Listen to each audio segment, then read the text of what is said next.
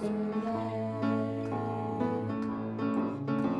golden street to walk upon, a veil I'm gonna ring, a brand new angel in the choir, I want to hear her sing. There'll be a lot of friends waiting when I walk through the gate. I've got more to go to heaven for than I had yesterday. Amen. I want you to turn your Bibles with me to the book of Hebrews.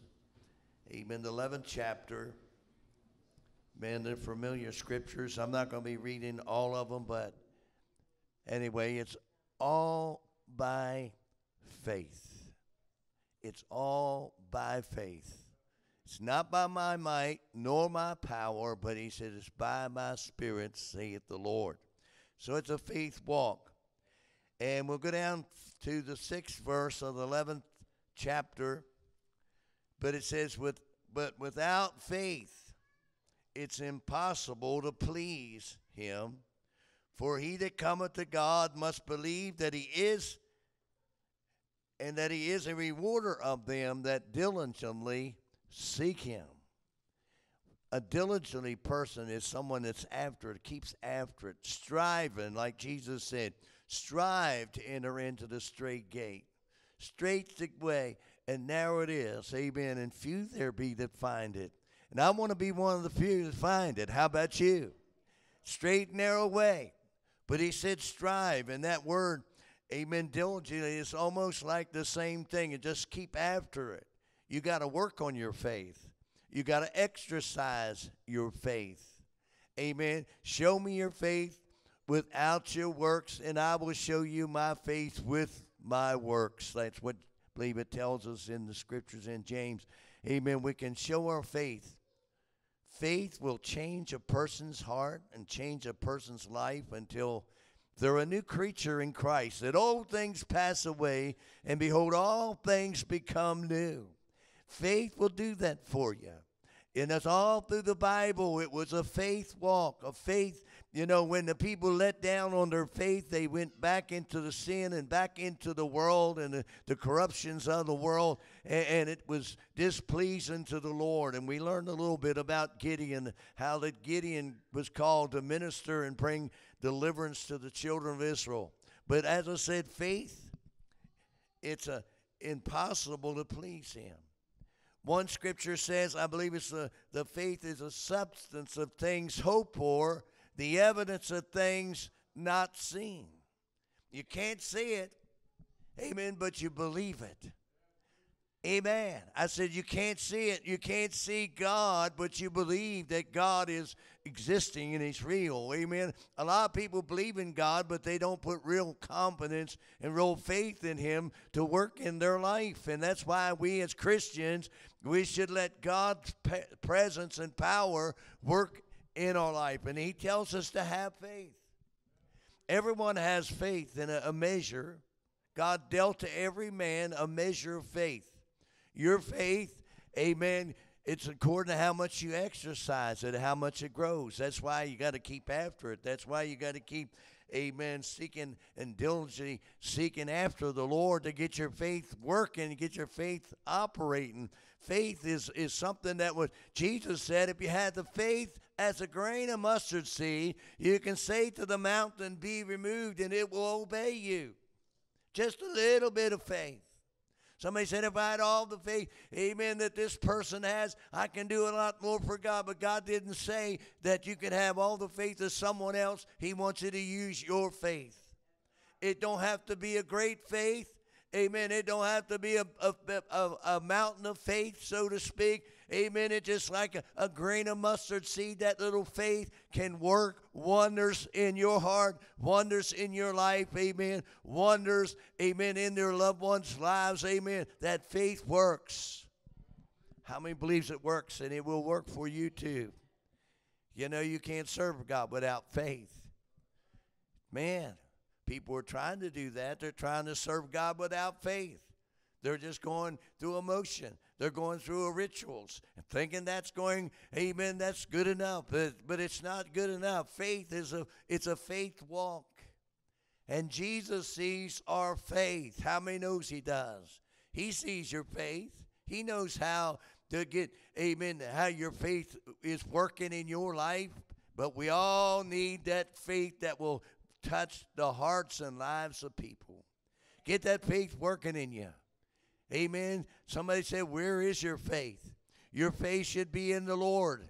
Your faith should be in God. Amen. Not in the material things. You know, you got to have a certain amount. There's a natural faith in your material things where if you got a chair there, you believe that when you sit down in the chair, it's not going to collapse under you. That's a normal faith, natural faith. How many know that? There's a faith that you believe that when you go out and to start your automobile, it's going to automatically start. That's the natural faith. Sometimes it works and sometimes it don't. How many know that? Sometimes you can go out there and the battery's dead. I've had that happen, amen, to me several times, amen, to try to go out and start the vehicle up and it don't have nothing. It don't have no power. The battery is dead. Maybe that's what our problem is sometimes. If our faith is not working, maybe our battery's dead, spiritually speaking. We need to get that battery charged up, amen, into a supernatural charge that we can get things accomplished for the kingdom of God and for the church, amen, to see a soul added to the kingdom. You know, that's the greatest desire that I have tonight, is to see a soul won into the kingdom. If I can win one soul, it'll be worth it all. If I can help somebody, then I know that my living shall not be in vain. Praise God. But as I said, we have to use the faith that God has given us. Amen. Like the song they were singing, amen, before, it says faith, faith, faith, just a little bit of faith. You don't need a whole lot. Just use the little bit you got. That's the kind of faith, amen, that God is looking for. Faith will make ways. Hallelujah. Now, I was reading in the scriptures about these men. They borrowed an axe, and they took this axe, and they were cutting trees down, and they put it in a boat to go over on the other side. And when they got out in the middle of the water, the axe fell off into the water, and they got all shook up. Amen. They don't what we're going to do now. We borrowed this axe. You know, and if you borrow something, you ought to pay it back. Isn't that right? We borrowed this axe, so we're going to have to, amen, figure out how we're going to get this axe back, amen, get it back to those people that we borrowed it off of. And they got a man in the Word of God, amen, I believe it was Elijah, got him in the boat, amen, and said, well, we lost our axe. And we borrowed this axe, and if we don't pay it back, we're going to be in real trouble.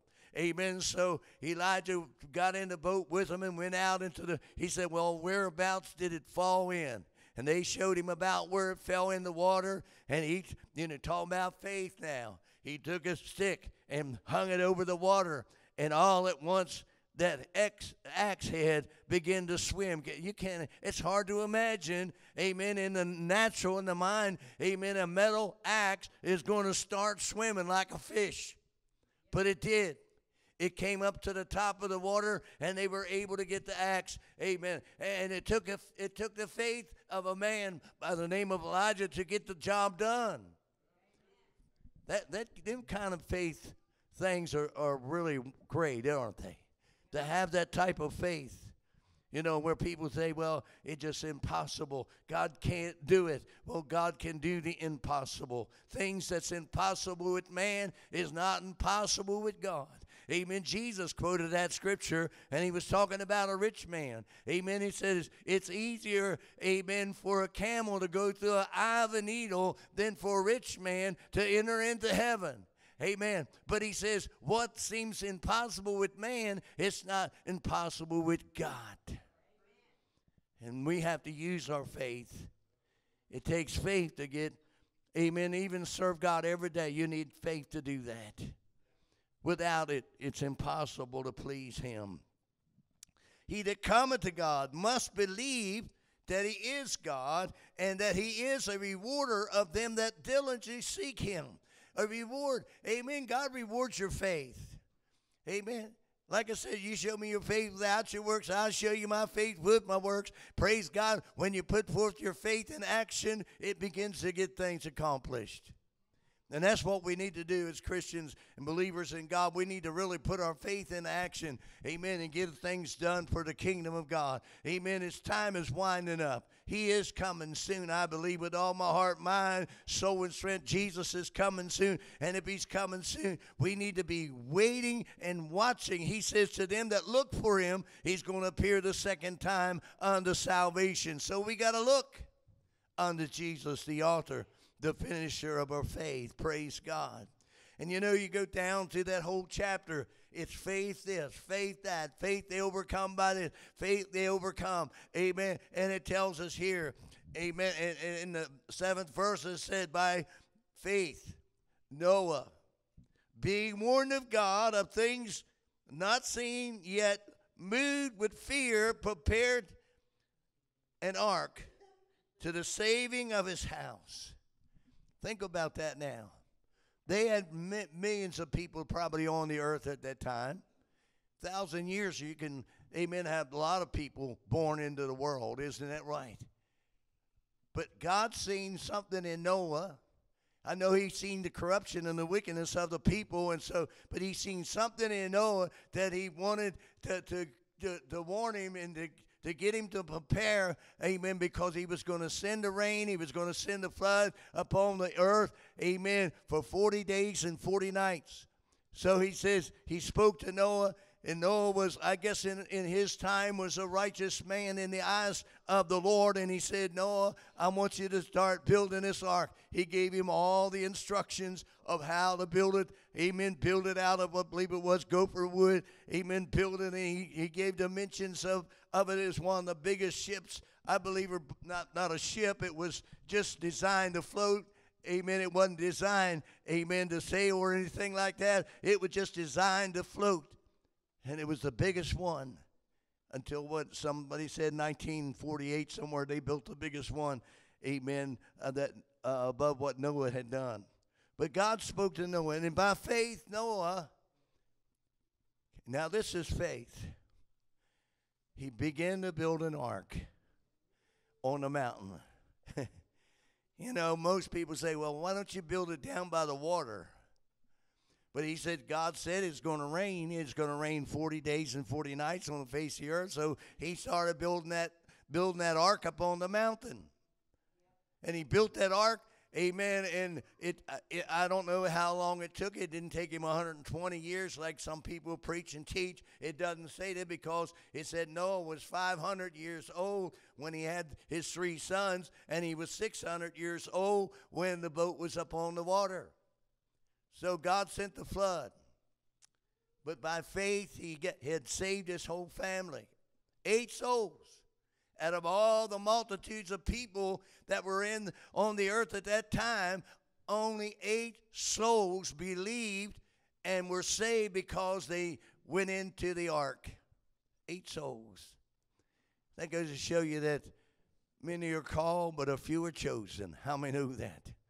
I know God's got a number of people that we can't probably count them, the millions of people that's, amen, it's going to be in heaven and come back with Jesus when he comes in the clouds of glory. Think about all the righteous people that lived according to the sacrifices that he offered up. Amen, that covered their soul for a whole year, and if they died, I believe their soul went into paradise in the center of the earth. Amen, and we know that because Jesus went into the center of the earth, and he went in and delivered them out, and he took them to heaven. Praise God. Can you give him a clap offering? I said, can you give Jesus a clap offering? Praise God for his grace. But they were saved, 8 souls. Peter talked about it in the scriptures. Amen, it was the water, amen, itself didn't save, but it's talking about baptism. It didn't save anybody. It didn't put away filthiness. It didn't put away corruption. What puts it away? It's the precious blood of the Lord Jesus Christ, isn't it?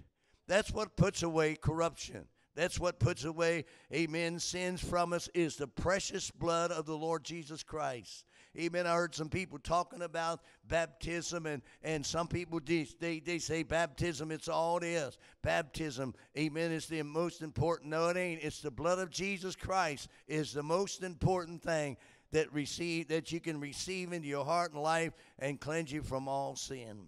The blood. Oh, the blood. And it takes faith to do that. I said it took faith to get up out of your seat when God was dealing with you and go down to an altar and kneel down and repent and ask Jesus forgiveness. It took faith for that. It takes faith, amen, to serve God every day. And that's what he said. Without it, we can do nothing. Without him, it's impossible to please him. I want to please God. How many wants to be a God pleaser? Man, I know we can please men to a certain extent, but I don't want to please man. I want to please God. Hallelujah. Because sometimes you can't please everybody. But if you can please God, amen, that's the best thing. I'm going to please God, don't you? Can't please everybody, but you can please God. Amen. So Noah began to build this ark. His sons was already grown up and married off, so it couldn't have took 120 years. Amen. And they helped build the ark. Maybe they had some of the giants. I guess some of the giants might have helped build the ark. They didn't know. They didn't know what was going to happen, but they had giants in the earth at that time. And maybe they helped work and build that ark, but we know that when the ark was done, God got all the animals in the ark, got them, amen, and he began to close the door. God took his hand and closed that door. Man, God did it, not man. They were in the ark, and maybe when that rain did start falling after, 7 days after the rain started falling, amen, and it started getting up a little bit deep, and people would come hollering and screaming, let me in, Noah, amen, let me in, you're my cousin, you're my uncle, let me in the ark, and Noah said, well, I can't open the door because I didn't close it, and God's got the door, amen, open today for many people that will come to him. He's got that door open that we can call on his name, and he will reach down and he will save us and deliver us and set us free and put us in the ark of safety. Give him a clap offering. Hallelujah. Amen. No wonder I can say, Jesus got a hold of my life and he won't let me go. Hallelujah. It's the goodness of the Lord. His blessings make us rich and added no sorrow to it at all. Praise God. There's no sorrow in serving God. Some people think sometimes, oh, it's so boring to serve God. Amen. It's nothing. Amen. We can't get excited about anything. But I do. I get excited about the Lord when I come into the house of God. I come in to get a touch of the Lord. I come in to get my soul blessed. I come in to be a blessing. Amen. I want God's hand to move in my life, move in my heart. Praise God, so I can encourage somebody here tonight, amen, that you can go out with victory. You can go out with faith that God's going to work in your life. He's going to work for you. Praise God. You don't see the answer right away. It's a faith, as it says, the substance of things hoped for, the evidence of things not seen. You don't see it, but you believe it. Noah didn't see that. Amen.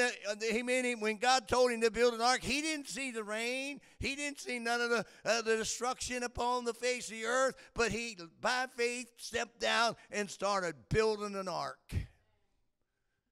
And we need to do that by faith. Step out by faith and do the Lord's work. Do the Lord's will. Amen. And he was moved with fear. I guess he feared God. I fear God. How many fears God today? You feel the Lord, fear the Lord. I feel the fear of the Lord. Amen. But it's a different type of fear than the fear of Satan's tormenting you and things like that. But he began to build an ark, prepared an ark to the saving of his house, by the which he condemned the world and because became heir of righteousness, which is by faith. You know, when Jesus went into paradise, I believe that Noah was down there and his family was down there. And he let them out. Abraham was there. How many know that?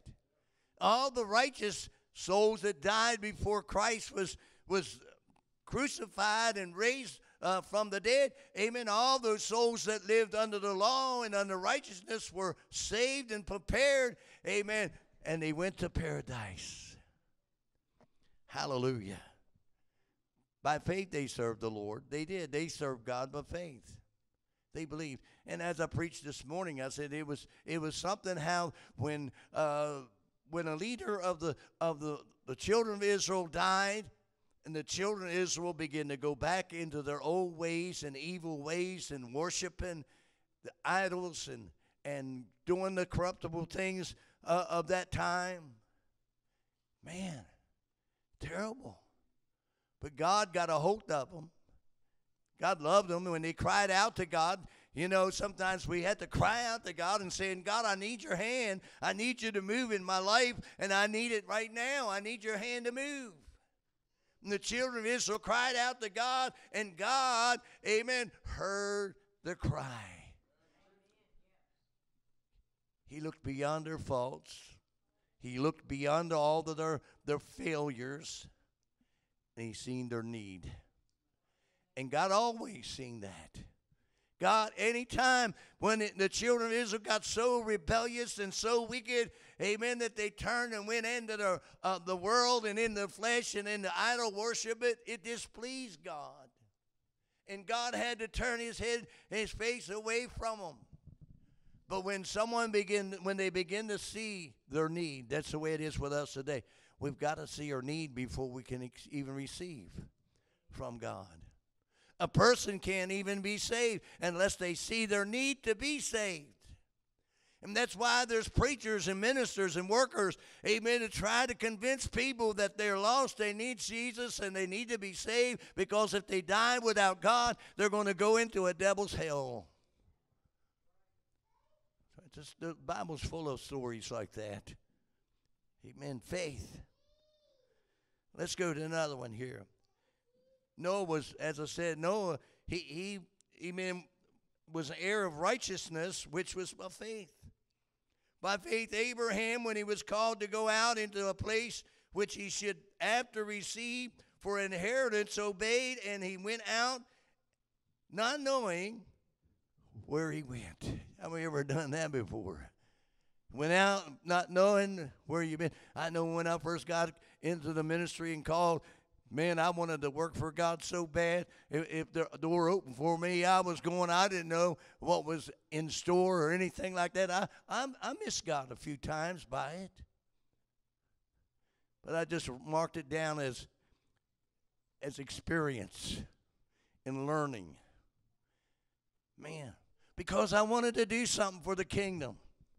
I wanted to do something for God. I had a burden in my heart to help a soul to get saved and delivered and set free.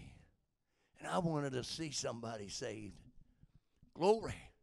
And we've been working for the Lord. And I don't know all that we got accomplished, but we will find out one of these days when we stand before the King of Kings and the Lords of Lords. Praise God. I'll tell you, it's make you want to shout. I said the Bible makes you want to shout. Abraham, God spoke to him. Said, I want you to come out from amongst your family. Amen, your kindred. He said, I'm going to take you to a land where it flows with milk and honey. And he went out by faith, not knowing where he was going. And a lot of times we have to do that. God requires some time for us to do things, and we don't know how it's going to work out. We don't know what we're going to do about it, but God will make a way, and he'll make a blessing out of it.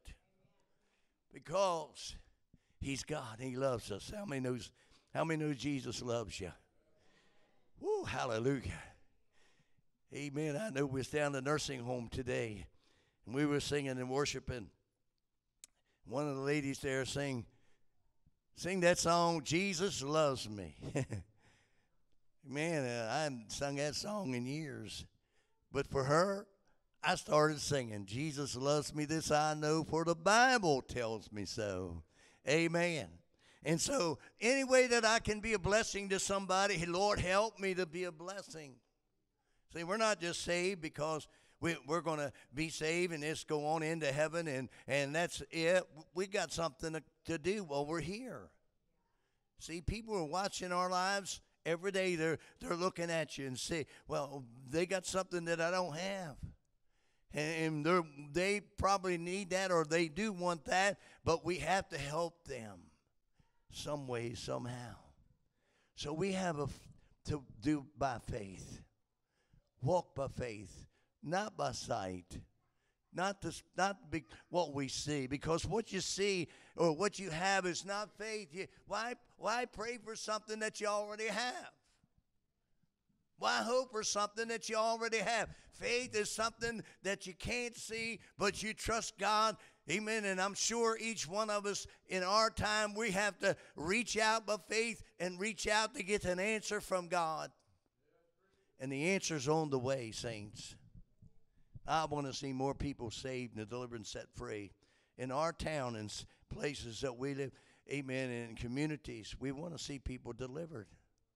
Sometimes you wonder, what's it going to take to get people saved? What's it going to take? It's going to take God shaking them up. I know that. It's going to take God stirring their spirits up. It's going to turn, amen. We see the troubles everywhere in the earth today. It's all over the world. But we have to keep the faith. Walk by faith. And God sees your faith. When you take one step towards faith, God will take the next one. Praise God, because he wants you to get the answer. And the answer is on the way. I said, the answer is on the way, saith the Lord. Hallelujah. Let's trust him. Let's believe him.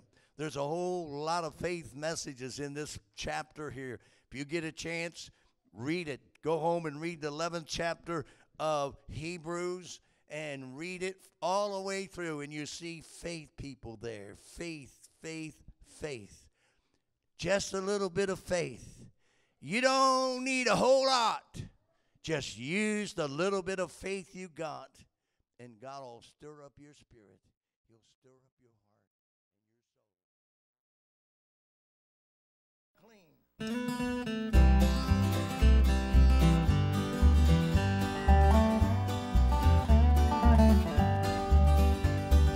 Glory, hallelujah, I shall not be moved. Anchored in Jehovah, I shall not be moved. Just like a tree planted by the waters, I shall not be moved. In his love abiding, I shall not be moved.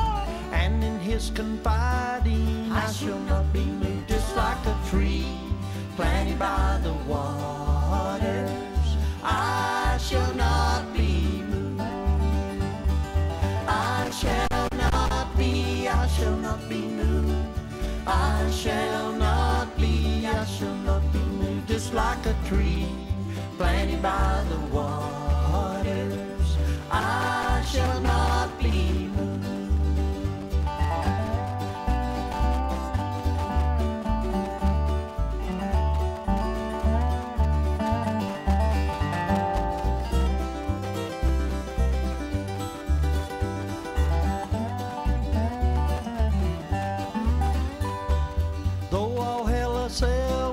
I shall not be moved. Jesus will not fail me. I shall not be moved. Just like a tree planted by the waters, I shall not be moved. Though the tempest rages, I shall not be moved. On the rock of ages, I shall not be moved. Just like a tree planted by the waters, I shall not be moved. I shall not be, I shall not be moved.